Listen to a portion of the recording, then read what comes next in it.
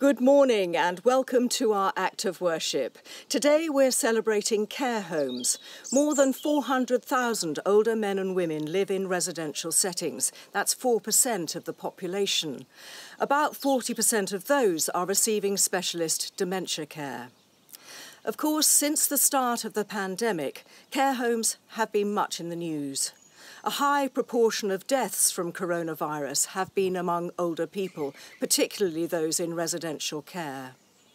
Our thoughts and prayers are for the bereaved and for staff, those key workers under such pressure. Today we think of all who are suffering as a result of the virus, as each of us tries to pick up the threads of normal life. And we'll celebrate what's being done to keep people in care connected to church, to draw on their faith at this time. Our service begins with the hymn, "My Song is Love Unknown."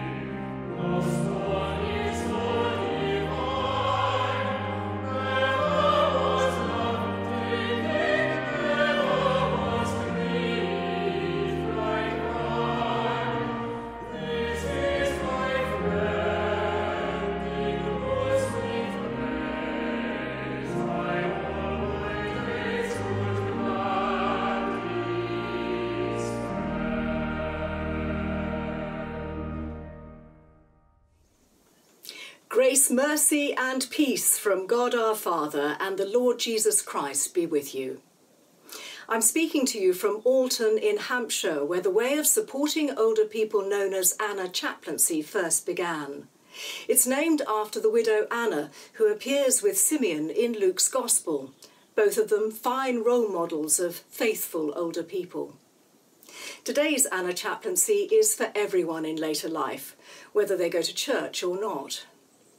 Part of the Bible Reading Fellowship, BRF, Anna Chaplaincy offers spiritual care to people in the community, whether they're living in care or independently. What we mean by spiritual care is offering time for people to talk about life's big questions, to tell their stories and make better sense of their lives, to have their souls nurtured. This spiritual accompaniment is a person-centred, non-judgmental process of being alongside the other person, listening and affirming their life experience.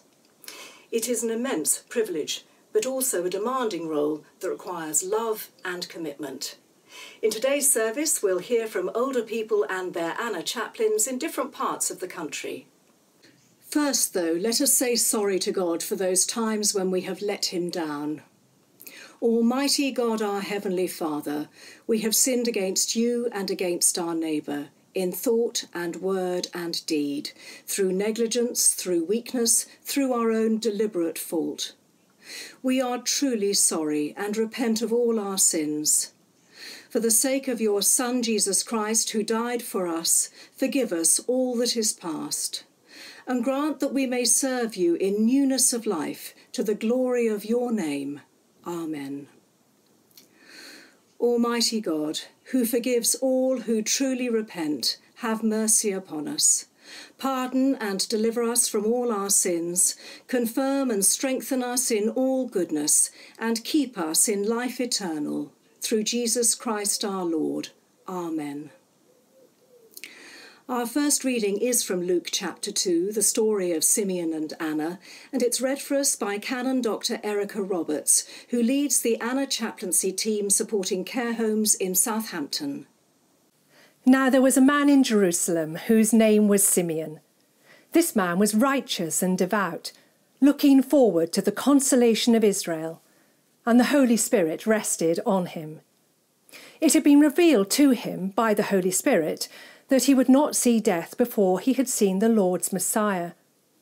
Guided by the Spirit, Simeon came into the temple, and when the parents brought in the child Jesus, to do for him what was customary under the law, Simeon took him in his arms and praised God, saying, "Master, now you are dismissing your servant in peace according to your word.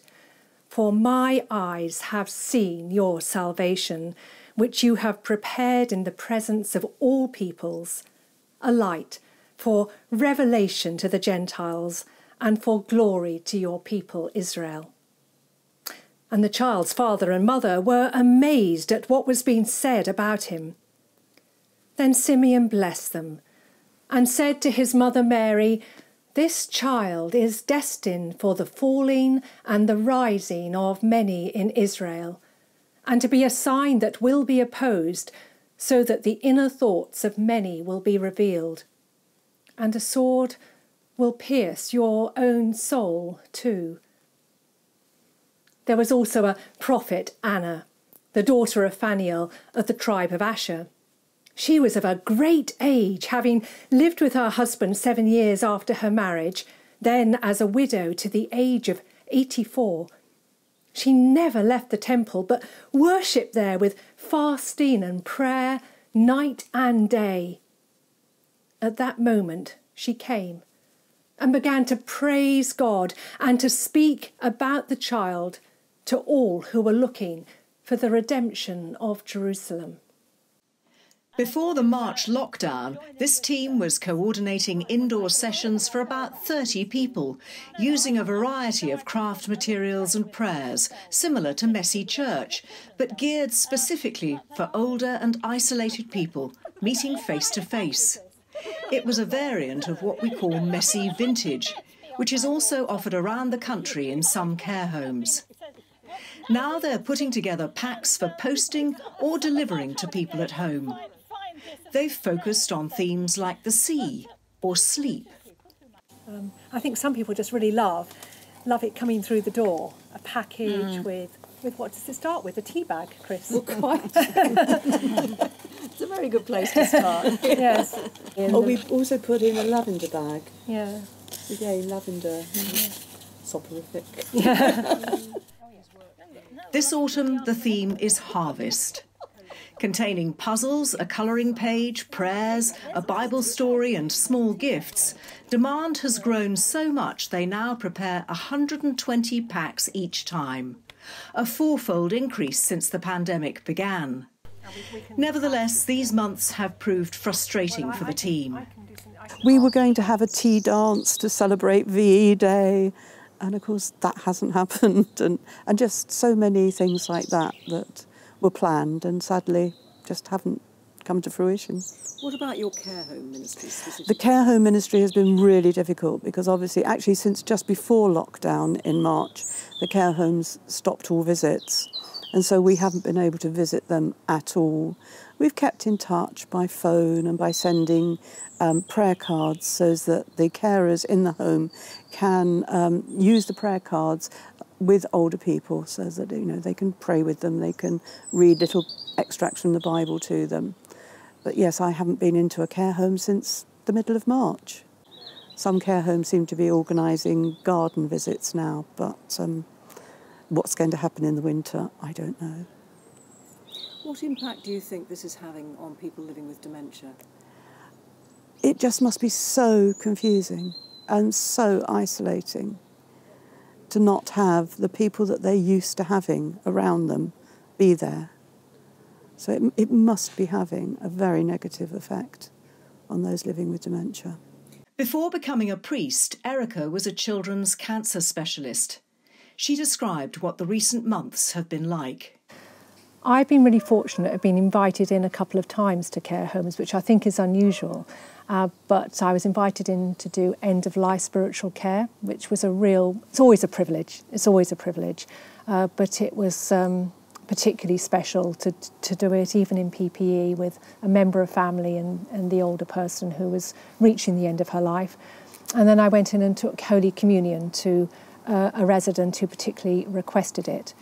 One care home manager, who I hope we will meet later, is particularly insightful. She said, "You are a professional. We invite our district nurses in, so why wouldn't we invite you in to do spiritual care?" I just wish that all our care home managers had such important insight. So we're going to work on that and see how we can improve our connections over these coming months.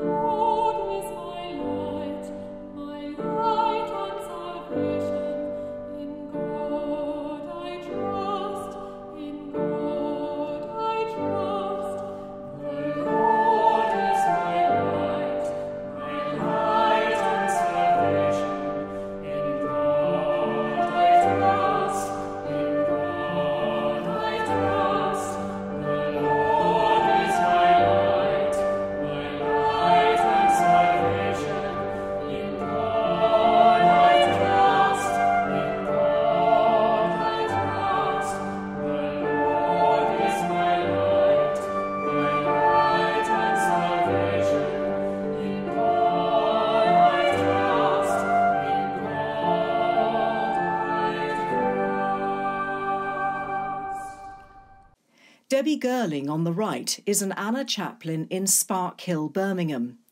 She and her volunteer Anna friend Dot Pooler, who works with her, were at last year's annual gathering of about 75 people who minister among older people, held at High Lee in Hertfordshire. They told us how their ministry encompasses a local nursing home, with regular services attracting up to a dozen people each time, many of whom are living with dementia. Debbie reads our lesson from Philippians, chapter 4. Therefore, my brothers and sisters, whom I love and long for, my joy and crown, stand firm in the Lord in this way, my beloved. I urge Euodia, and I urge Syntyche to be of the same mind in the Lord.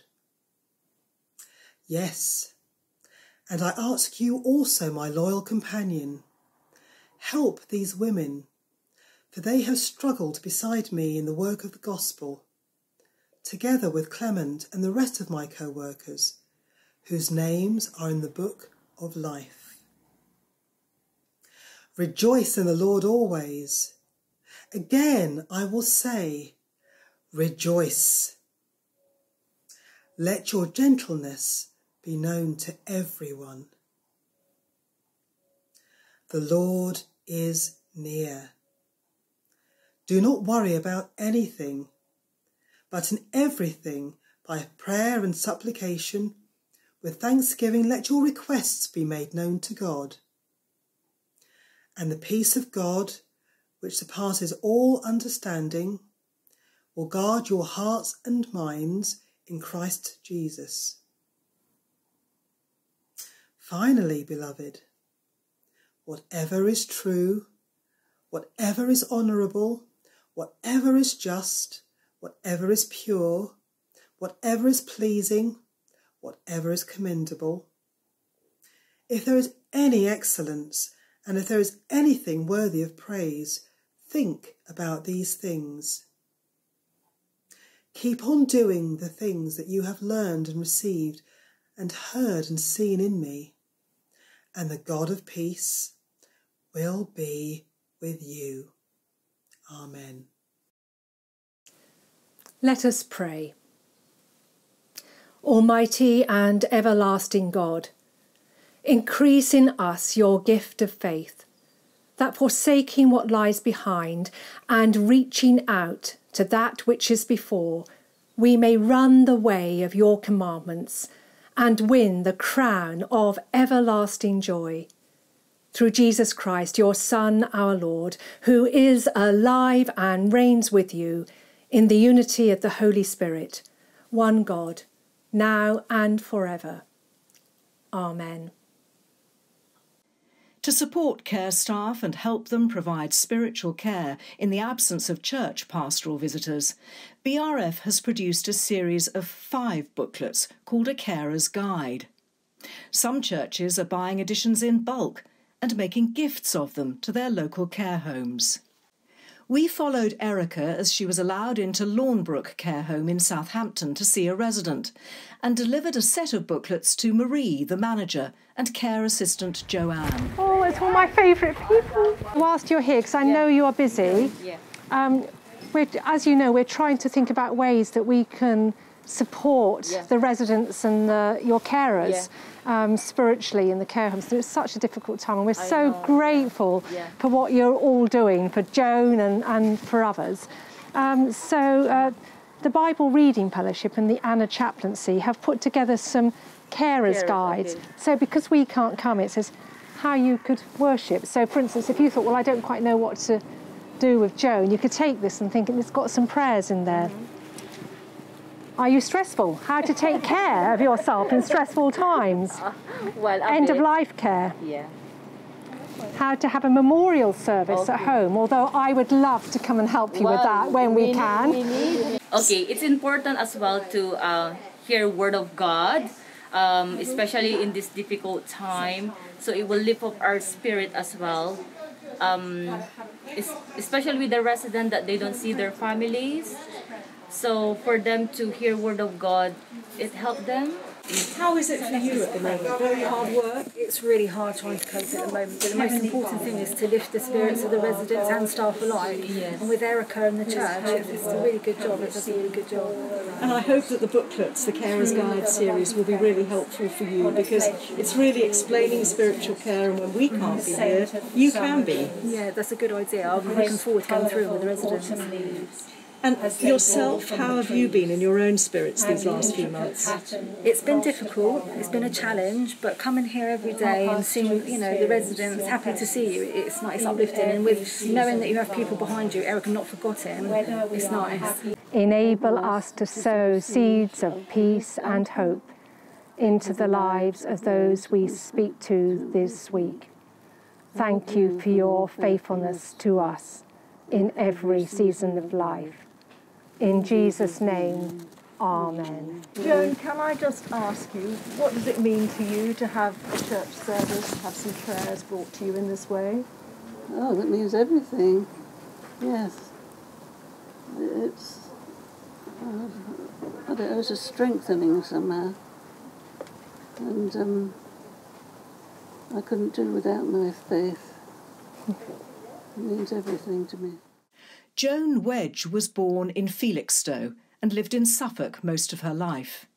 Recently she's moved to be nearer her son. And I just said to my son the other day, why am I here? And he said to be looked after, and you couldn't look after yourself anymore. Joan has arrived at Lawnbrook only 2 months ago, so it's been a strange season, hasn't it? Because not only have we had coronavirus, but you've also changed your home too. Yes, yeah. My house has been sold. Yes, it seems strange. And my possessions, if you like to call them that, have been distributed among the family. And that's a funny feeling, really. We went on to chat about how the seeds of her faith were sown in childhood. who had taught her to pray? Because my mother was the oldest of 5 in the family. Yeah. 4 girls and a boy in the middle. And no, it was my Auntie Kath. Oh. And it was, you know, the child's prayer, God bless Mummy, God bless Daddy. Yeah.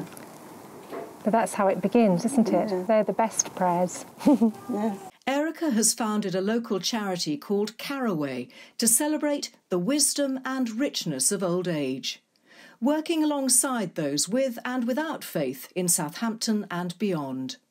She's in no doubt about the vision. Oh, to have a network of Anna Chaplains across all the different communities who can work within the different contexts, and each context is different as we know, to connect with older people in the community, to engage with the churches, to see how valuable a resource the older person is. But I would like to see every older person having access to an Anna Chaplain, both so that they feel valued and so that we can use the rich resources that our older community have to offer us.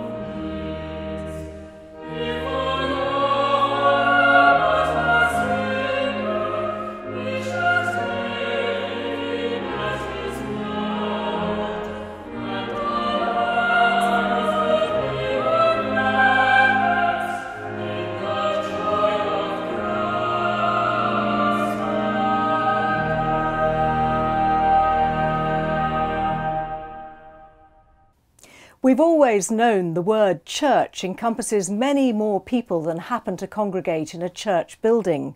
The fact that people living in care can also worship, thanks to the teams of people who regularly visit care homes and lead such worship, testifies to that. But with the onset of coronavirus, those worshippers have been denied the sorts of services they might have grown accustomed to, the ones taking place in the lounge, other people being brought home communion, say, in their room if they can't walk or are confined to bed. We have one Anna Chaplain who regularly rings individuals in her local care home. Elizabeth Bryson in Maidstone in Kent conducts a mini service with one person after another on the phone. She's been doing this throughout the health crisis. She's helped by an activities coordinator who takes a mobile phone from person to person, carefully sanitising it between each one, I'm sure, while Elizabeth reads them a Bible passage, sings a short hymn, she's very unself-conscious about that, She offers prayers and thanksgivings to God and includes any personal prayers that a resident might want said for someone who's especially on their hearts that day. It is a hugely rewarding ministry, she says, and it's time-consuming as she might reach 20 individuals in a single day, carefully repeating God's word and making it special, unique to that person on that day. Otherwise, they wouldn't have had worship that day or on any day.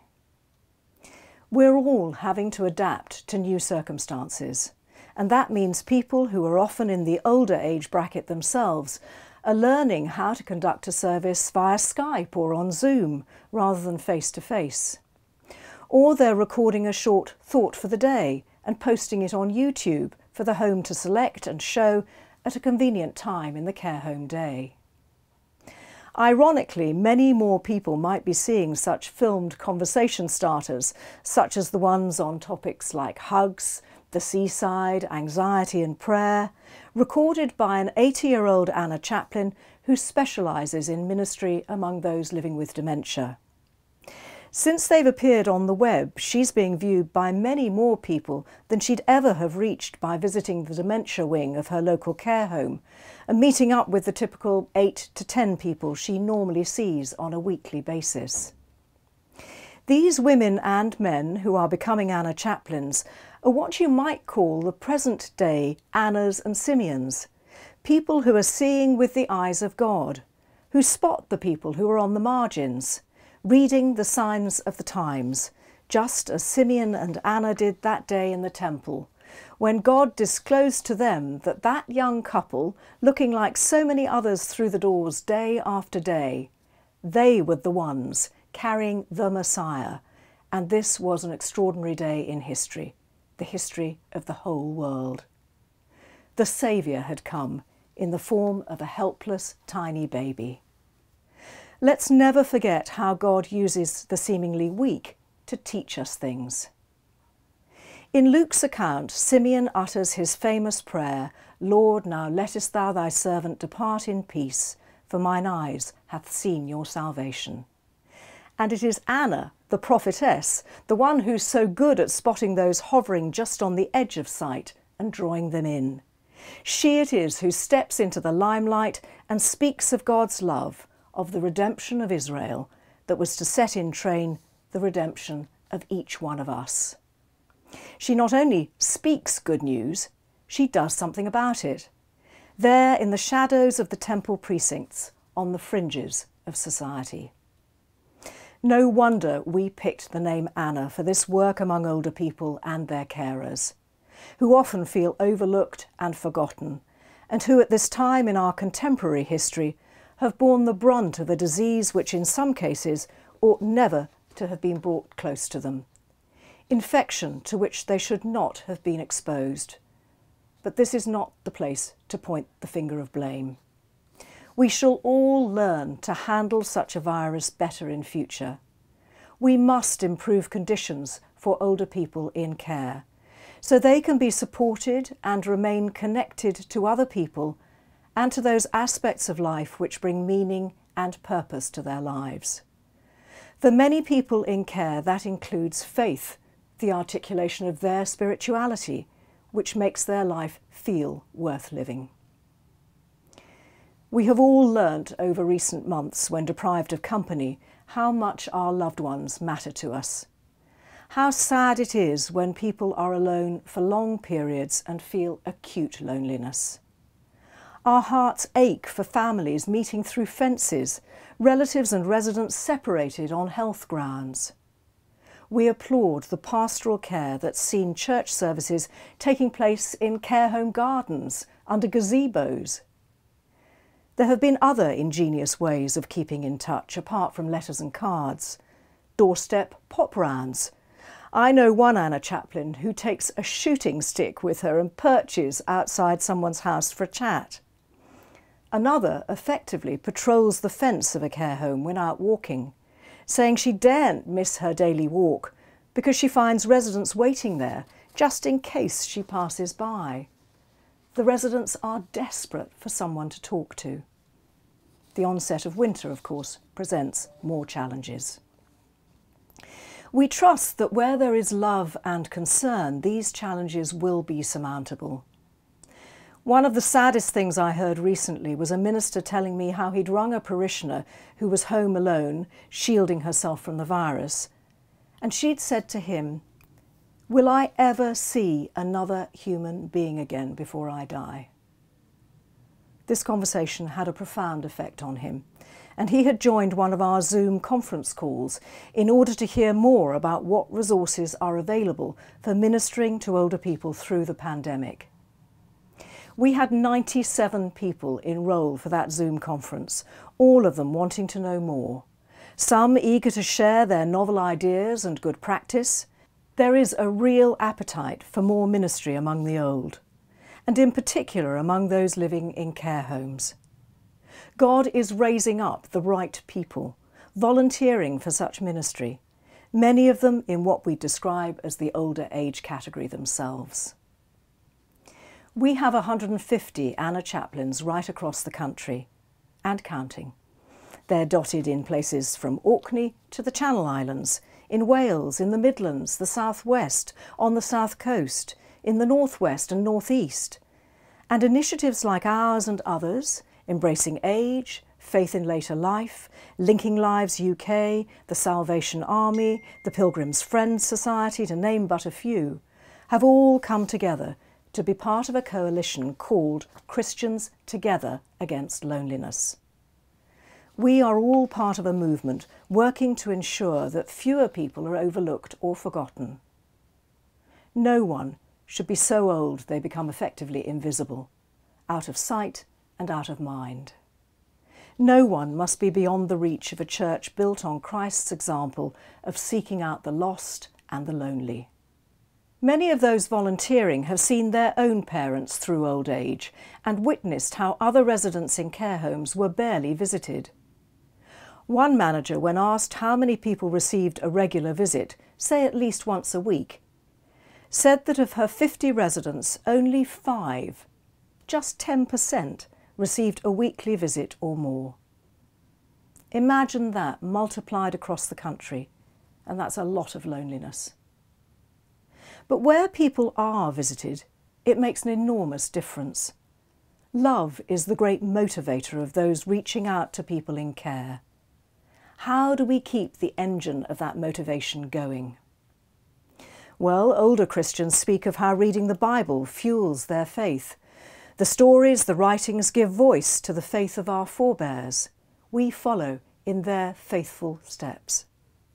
What we spend our time focusing on will determine the sorts of people we become, shapes our characters.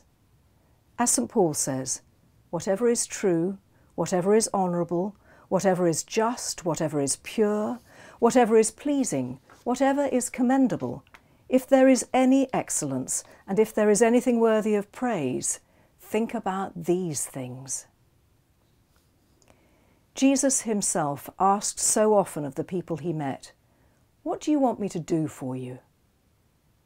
The church we are shaping to be fit for the future, the virus is part of the forces shaping it, may be less about using words and more about demonstrating practical concern not just for churchgoers, but for all. A now retired Church of England bishop, Robert Patterson, once said, "It's the gestures, the actions of a redeemed life that get through. If Christians are to communicate the gospel effectively, our words will have to be sparing and follow rather than precede our actions." That bears repeating. He said, "If Christians are to communicate the gospel effectively, our words will have to be sparing and follow rather than precede our actions." Love, pray, act is what it comes down to. Love, pray, and act.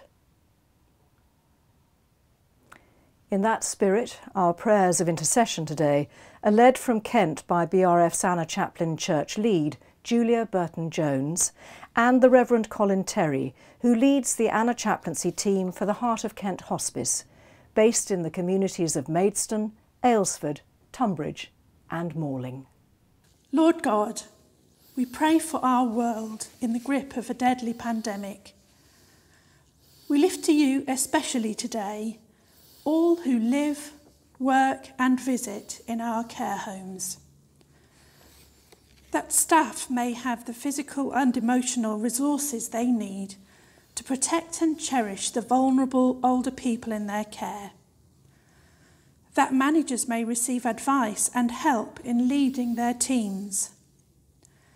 That care teams may be resilient and united in surviving the relentless pressures the virus has introduced. That residents living in care homes may know that they are loved by relatives and friends prevented from visiting regularly. And that families will be comforted in the pain of this enforced separation. Through Jesus Christ our Lord. Amen. Amen. Heavenly Father, we pray for your church at this time of continued anxiety and uncertainty. We ask for wisdom for church leaders as they seek to make the best decisions for their congregations and communities. Guide them in the choices they face over how to lead us in worship. Inspire them in presenting the message of your love in new ways. We lift to you all who provide spiritual care to care home communities. Be with them in their frustration over being unable to minister in person. Reveal to them ways they can meet the needs of staff, residents and relatives in the homes they support. Through Jesus Christ our Lord. Amen. Amen. Lord God, hear our prayers for parts of your world where there is conflict, where natural disasters have left many destitute and homeless. We pray for refugees and communities facing drought and starvation. Keep the plight of marginalised people in our hearts and minds, in spite of the pressures we face through the pandemic. Supply relief agencies with essential resources so they can help and provide hope in places of great need. Through Jesus Christ our Lord. Amen. Amen. Merciful God, we entrust to your tender care those who are ill or in pain, knowing that whenever danger threatens, your everlasting arms are there to hold them safe. Comfort and heal them and restore them to health and strength through Jesus Christ our Lord. Amen. Amen. Lord Jesus, we lift to you all who are dying at home, in hospices and in care homes, and those who care for them. Give peace and assurance of your love to those in their final days. Help their caregivers to know how to ease their suffering and offer comfort. Renew daily their reserves of love and compassion. We hold before you those who have died, especially care home residents and staff we have lost this year to COVID-19. In our sorrow at their passing, may we stand firm in your promise of everlasting life, remembering the ones we have lost with thanksgiving. Through Jesus Christ our Lord. Amen. Amen. Our Father in heaven, hallowed be your name. Your kingdom come, your will be done, on earth as in heaven. Give us today our daily bread. Forgive us our sins, as we forgive those who sin against us. Lead us not into temptation, but deliver us from evil. For the kingdom, the power, and the glory are yours, now and forever. Amen. When filming 102-year-old Bob Weighton near his flat in the grounds of Brendan Care Nursing Home in Alton in 2010, little did we know that he would survive to be lauded as the oldest man in the world. Survived, though, is hardly the word, for Bob positively thrived into his extreme old age. According to Age UK, there are almost 14,500 centenarians in Britain. That number has increased by 85% over the last 15 years. Shortly before his 112th birthday, Bob recorded some of his own poems, which he had self-published in an anthology. Copies were sold in aid of ministry among older people. Here he is reciting a wry poem of his about love. The argument against love. If you do not want to suffer, do not love. Love neither friends nor family, for they can be taken from you. They can cause disappointment, frustration and pain. They can reject your love and leave you desolate. What they say to you can hurt more than it was said by a stranger. For if you do not care, the barbed words fall to the ground. Love not the world, the brightness of the sun, for night falls, the colour of the flowers, for they wither and die. Love not the sound of music, for the song comes to an end. Love not life overmuch, for youth and strength depart. Love not the high moments of pleasure, for they can be followed by dry crusts of time. Cherish no dreams, for they may never be realized. Strive for no goals, for they may forever remain out of reach. Attempt nothing, and fail in nothing. Trust no one, venture your life for no one, nor any cause. Give your heart to no one, and in so doing, much pain will pass you by. But what will you have left to remember? And oh, what you will have missed. Bob died this summer, peacefully and at home. He had been cared for in the last few months of his long and distinguished life as an engineer and missionary by staff from the nursing home opposite. Let us pray. Father, as the years advance and I cannot do the things I once did, help me to change the focus, as I would with a camera, from sweeping panoramas to the beauty of things seen close. Help me to enjoy the flowers on the windowsill, as I once loved a garden, the birds at a feeder, as the birds I used to see on country roads, the play on TV when theatre was a joy, the cup of tea with a friend instead of a party, my small cosy room instead of my old house. Help me to realise that enjoyment lies not in things, but in my attitude to them. Grant me, I pray, the ability to find uncommon joy in common things. Amen. And our final blessing, the love of the faithful Creator, the peace of the wounded healer, the joy of the challenging Spirit, the hope of the three-in-one surround and encourage us, today, tonight, and forever. Amen.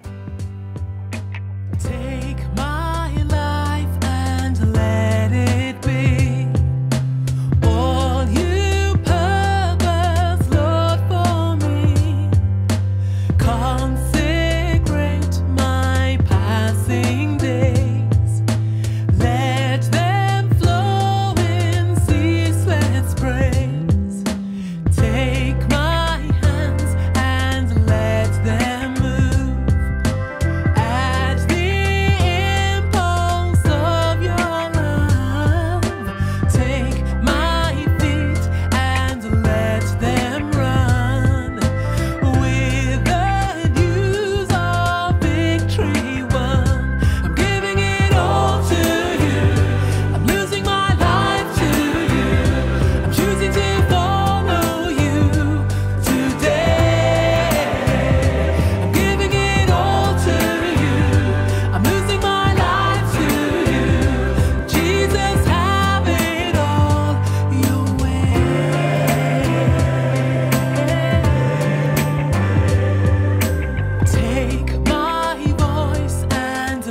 let me